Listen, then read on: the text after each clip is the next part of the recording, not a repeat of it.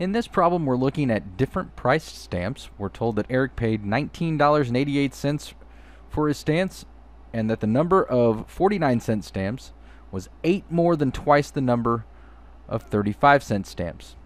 How many 49-cent stamps and how many 35-cent stamps did Eric buy? So I've written down this little table here. I've got it divided up into the type of stamps, 49-cent stamps and 35-cent stamps. So the number of 49-cent stamps, let X equal, we're just going to call X the number of 35-cent stamps. Well, then the number of 49-cent stamps is 8 more than twice the number of 35-cent stamps, or 2X plus 8. So the total amount would be how much each stamp is times the number of stamps. So that would be 49 cents times 2X plus 8 for the 49-cent stamps, and 35 cents times X for the number of 35-cent stamps. And we know that that total amount is going to be $19.88. So let's write out, we know that, we'll write out the equation, 49 cents times the number of 49-cent stamps, which is 2X plus 8, plus 35 cents times the number of 35-cent stamps, which is just X. We know that total is $19.88. So we'll go ahead and distribute the 49 cents. That gives us 0.98X plus 0.49 times 8 is 3.92 plus 0.35X. That still equals $19.88.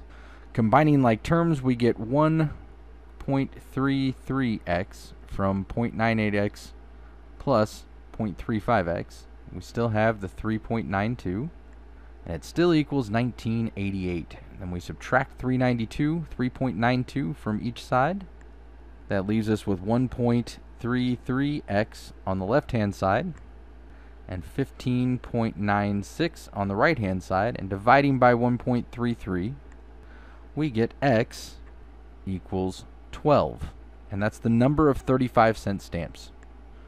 To determine the number of 49-cent stamps, we simply plug back into our original setup, which is 2 times the number of 35-cent stamps, which is 12, plus 8, which equals 24 plus 8, which equals 32 49-cent stamps.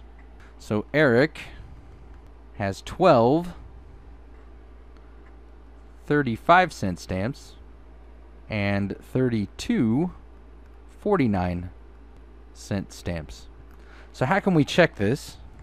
We simply make sure that 49 cents times the number of 49-cent stamps plus 35 cents times the number of 35-cent stamps equals $19.88.